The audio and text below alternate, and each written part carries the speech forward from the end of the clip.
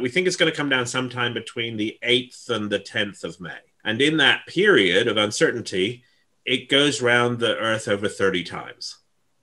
So we have no clue where it's going to come down at this point. So I know that it's a little bit sunny, but I had to get this video recorded and out there for you. I wanted to talk about the fact that there are a bunch of large pieces of metal that are going to be falling out of the sky, and the catch is we don't know when or where this is going to happen yet. Yeah, I'm talking about China's Long March 5B.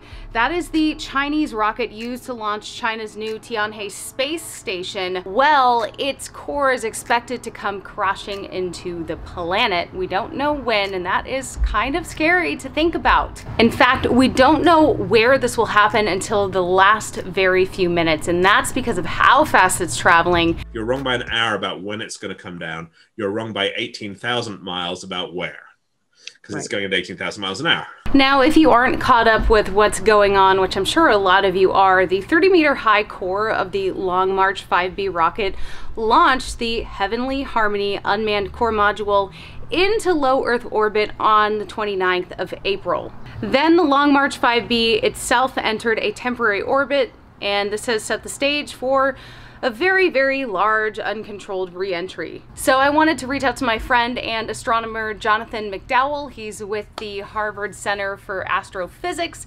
He was actually about to hop on a call with CNN, but I got to him in time so that we could get some great insight as to how worried we should be. And basically, the too long didn't read version is that yes, there is a threat, it is a concern, but it's not likely that it's going to impact an inhabited area. And here he is to explain. I mean, this is more serious than the SpaceX reentry.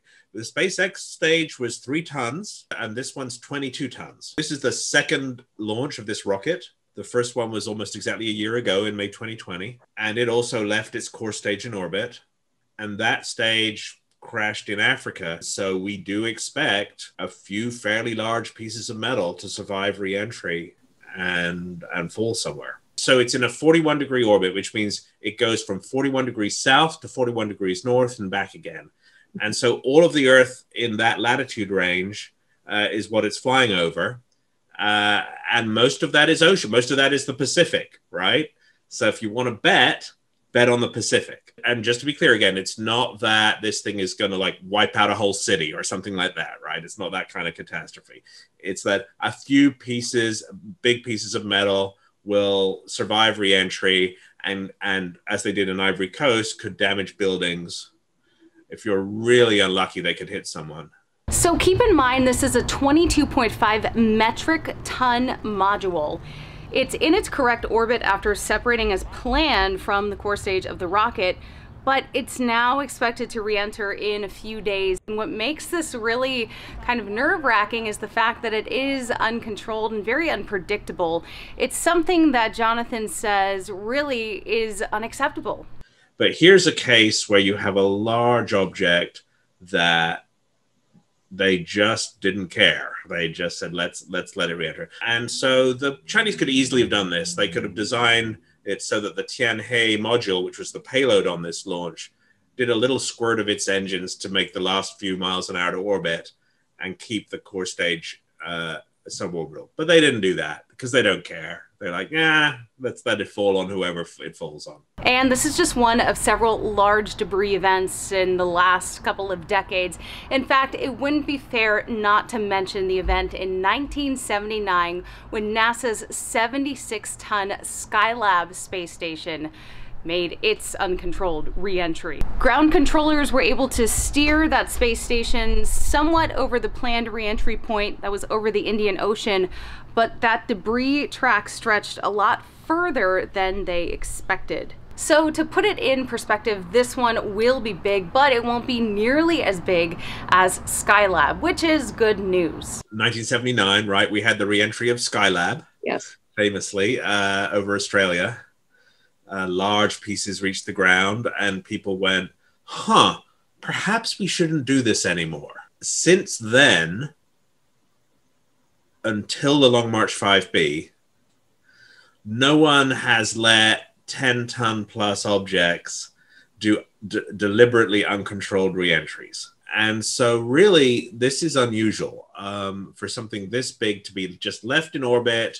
And the Chinese are basically taking the attitude that, you know, NASA took back in the 70s, which is, the Earth's big. It probably won't hit anyone. What would you like to see moving forward? The Space Agency should get together and issue technical recommendations. Don't leave things bigger than 10 tons in orbit without active deorbit, right? Right. And have that be a formal recommendation. Countries can then use that as a basis for their recommendations to their space agencies. And if a country doesn't care, then we can shame them for it more, you know, by pointing to this particular document or whatever, right? I think that's it. That helps. So there's an international treaty on liability for space objects. If my spaceship crashes into your barn, your country can sue my country and get damages. But there's no equivalent of like a reckless driving fine. And this is not the end of China's launches. In fact, they will have several launches, more modules to be launched for their space station that they're building. They expect to have that completed by the end of 2022. So I want to know from you in the comments, do you agree with Jonathan? Do you think that there needs to be more international cooperation, maybe some recommendations that need to be followed so that we don't have these events where we're just kind of biting our nails wondering, where's this thing going to fall out? And, you know, could it potentially damage a building? Maybe, hopefully not have any casualties. So I wanted to talk about it with you guys and get your thoughts. All right, if you enjoyed this video, please hit the like button. Please subscribe if you haven't already. I really appreciate you guys and all of the support for the channel. It means a lot. I have so much stuff that I'm working on. Honestly, there aren't enough hours in the day, and there's just not enough Elianas to complete everything that I want to complete, but I'm doing my best, and I really appreciate all of the returning viewers, subscribers, commenters. It means a lot, keeps me going. Hope that this keeps you going. See you soon.